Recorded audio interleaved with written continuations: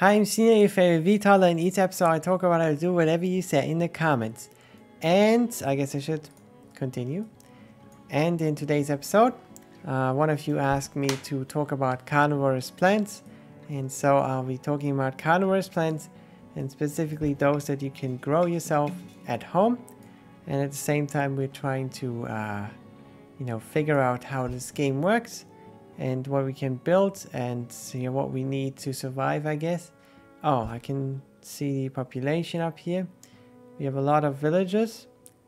Educated 8%. I mean, with today's education, I guess not being educated is better, but I guess I shouldn't say that. Anyway, so carnivorous plants.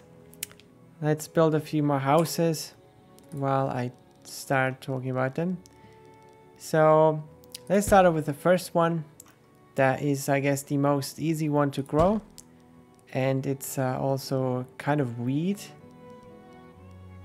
Wait, I'm not quite sure. I think I could have built them a bit closer. But yeah, the first kind of carnivorous plant is called Drosera. Is there any English name for it? Let me see. It's like a Sundew, I think.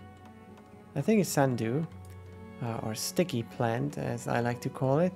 It's basically a plant that kind of grows tentacles, and they have like hairs on them, and at the end of each hair there's like a tiny drop of glue, and this glue is based on sugar.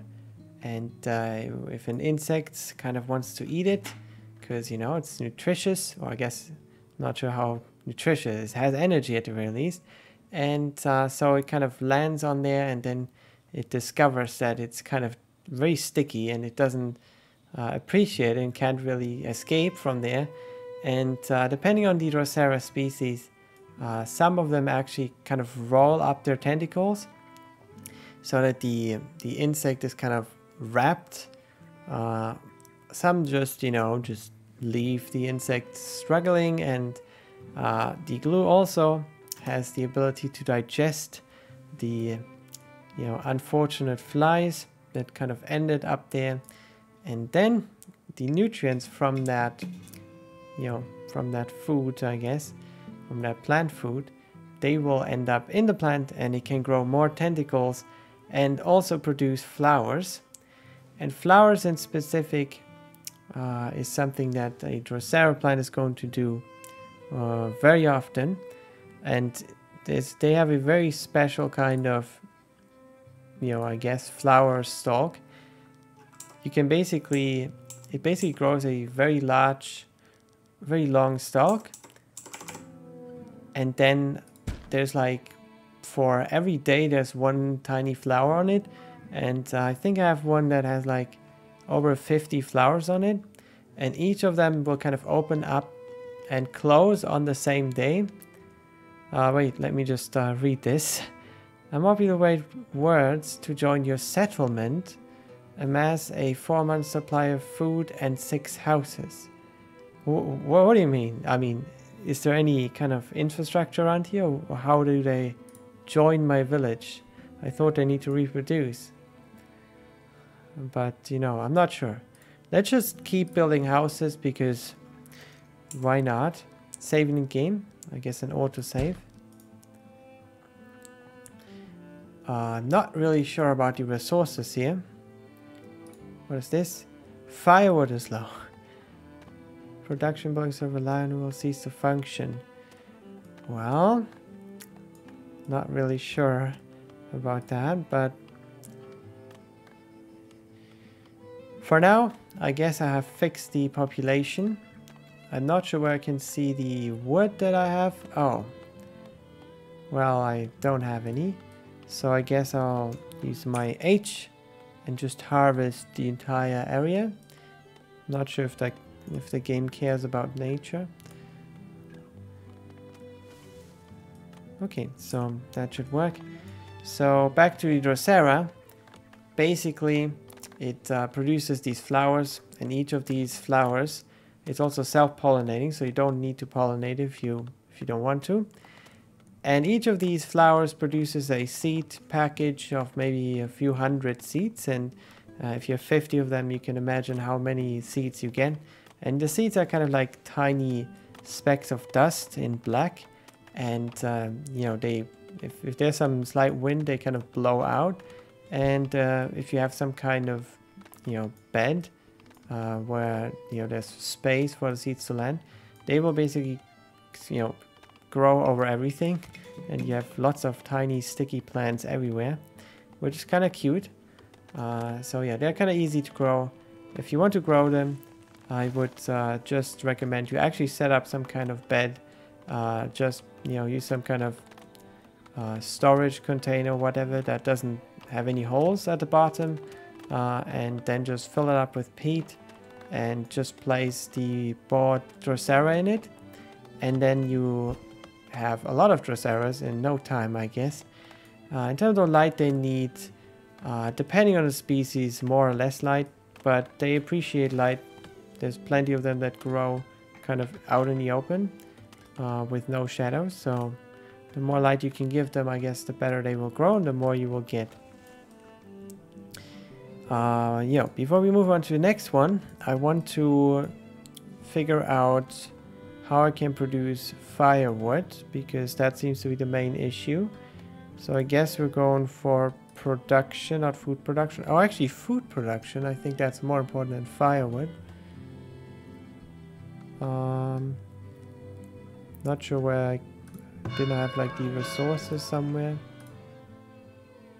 Food. So we still have some. Oh, we had some. So I guess we should get some food. I'm not sure if I can harvest them. Oh, I can harvest them. So gathering is probably... Can I get these? No? I mean, how can I get these? Can be harvested. I mean, are they already kind of being harvested? I'm not sure. But let's just try to get some kind of food production building. Hunter. Not sure if we have any deer around. Forager. Not sure if that...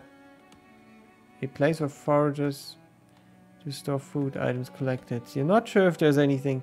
Oh, maybe I can get these greens if I place something close to it. There's some berries. 6 people have arrived at the village. They have plans to immigrate. I'm sure they have. Will they accept them or turn away? Well, I mean, I'm not sure if we want to grow that fast. I'm not sure where the season is. Oh, here. So it is late summer. That's not really assuring. So I guess let's just take them in. Hope they don't bring disease or something. That's a bit far away. Let's try to get medicinal roots. That sounds interesting. Willow bush. I mean, let's assume that the forager thingy works on these greens. Oh, it has a wide radius. Let's just put it here. Like this. And we have enough wood now. We can build that, and then let's hope that we find enough of that. And at the same time, I guess we should get some firewood, resources. No, resources? Well, I mean, do I need to provide drinking water? Don't see any stat for them, but it says firewood, so... Firewood splitter.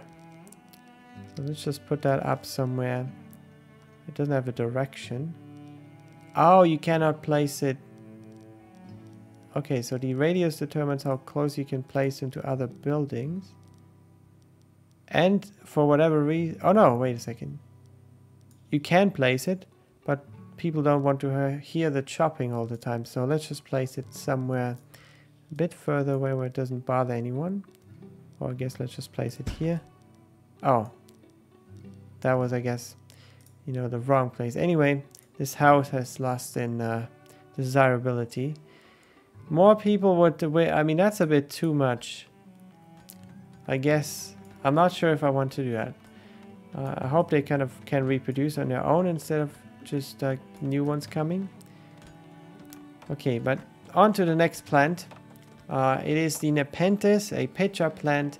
It grows these kind of cup-like thingies that contain some juice, some digestive juice, and they have very slick, very smooth and slippery walls. And if an insect kind of comes in, alert by the sugar rich whatever, you know, something that they want to eat, they kind of, you know, sit there and kind of chew away, or I guess drink away. I'm not sure how that works. I'm not an insect.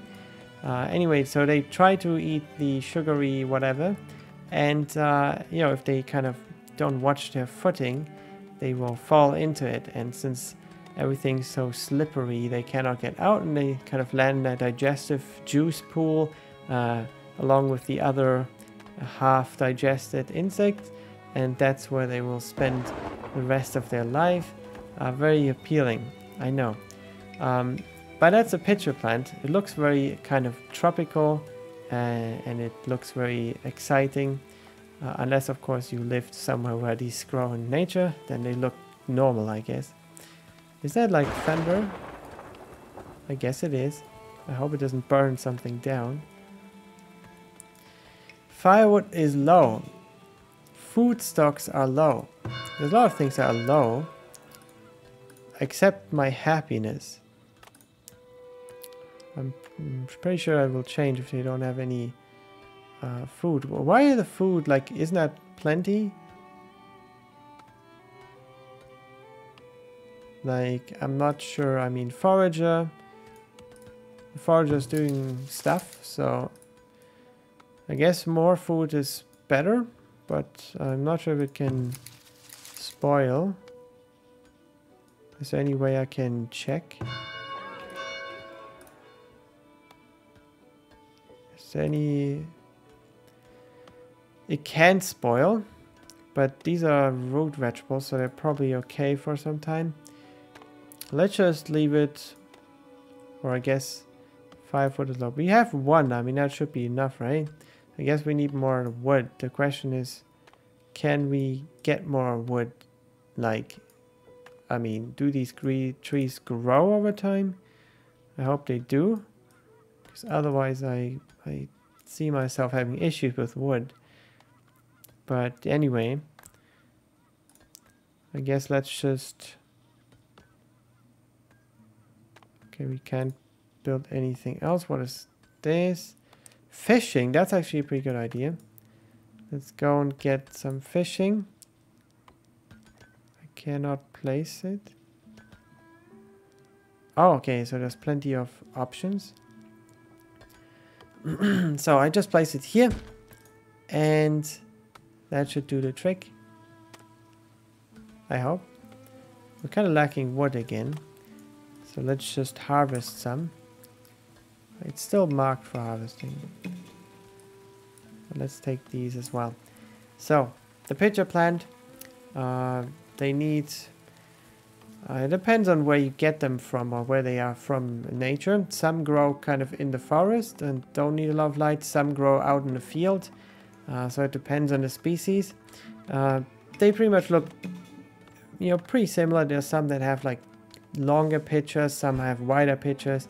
There's some that's called like Bloody Mary, that has like, you know, deep red pitchers. Yeah, you can. I haven't tried putting them just in like in some kind of pool of water, but it's advised to put them like in a pot and not kind of, you know, let it sit in water. But you know, I mean, you can look up whatever you want, whatever kind of care instructions you want. But that's pretty much the second type of carnivorous plant. And I guess there is one plant which I'm not quite sure what the actual name is. It kind of is like a pitcher plant as well, but it kind of, instead of growing the pictures from the leaves, it kind of just straight grows pictures from the ground. And they are basically just working in the exact same way. It's basically, they kind of the insects get attracted by some kind of, prospect of energy, and then they fall in and can't get out because of slippery stuff. These just grow out from the bottom, kind of get more wide as they get taller. And yeah, these typically are... Oh, wait a second. What was that? I think I just... some of the villagers got attacked. Oh, I can actually... Do they have a name? They do have a name.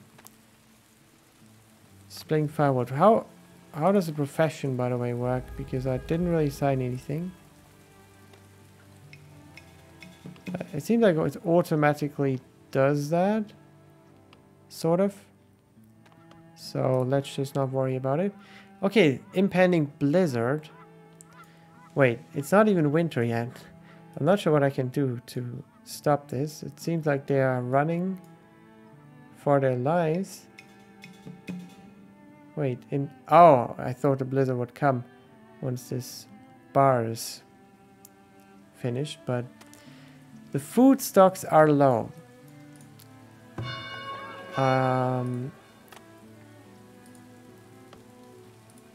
Resources in storage? Didn't I just... I mean, yeah, they are low, I guess. Let's get a new food production building. A crop field. I mean, it's winter. Kind of a bad timing. Smokehouse. Meat and fish. Oh, I guess that's good. We do have fish. So let's just try that. Okay, so the closer I move them to buildings, the less... Oh, I'm used to pressing R to turn them. And this one... I'm not sure why it's so undesirable for this one. But it's kind of only 2% for this one. But I'll just place... Wait, I don't really get it. Desirable 8? Oh, okay, I'm not sure if it's like very desirable. Anyway, let's just put it here. And let's just put some pathway. Not sure where exactly. The snow looks very cool. How is it made though? Oh, I see. Okay, they basically have a particle emitter on the camera, and that's why it kind of is delayed a bit. So, roads. I guess let's go from... Not quite sure where the road is placed already.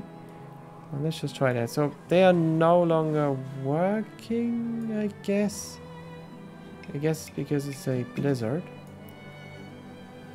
But yeah, let's move on to the next, which is also not sure how it's called actually, but it's a very small plant that kind of grows underground, and it traps tiny, I guess, not sure if they're aquatic insects, but it traps kind of tiny microorganisms in some kind of bubble traps, and they typically only, like, this plant typically only shows as some tiny, like maybe 5 to 10 centimeter high flowers, very thin stalk and very tiny flowers.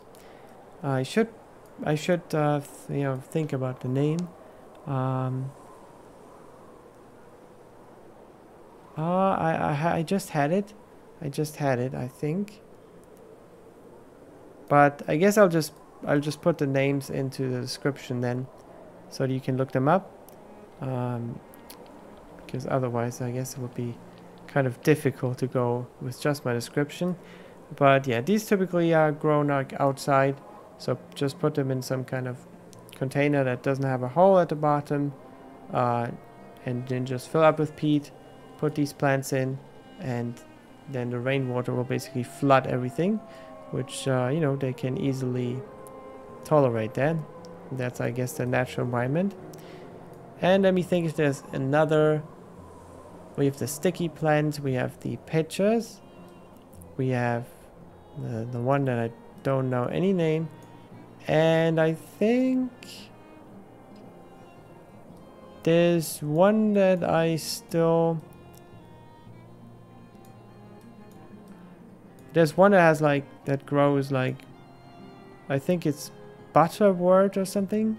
Has like some sticky leaves. Like with some very soft looking sticky leaves. They're kind of like, I guess, buttery. I also put the name in the description. It just grows leaves pretty much, and then a flower stalk in the middle at some point. And you know, the flower looks kind of, I think it looks kind of similar to the Drosera ones, but bigger. And typically, I would say they need a lot of light, especially in winter. Mine is kind of has shrunk a bit during winter. But yeah, that's pretty much it for Carnivorous plants. It's also 20 minutes already into the episode. And now that it's winter, I will pause this and I will cut the episode. So, bye!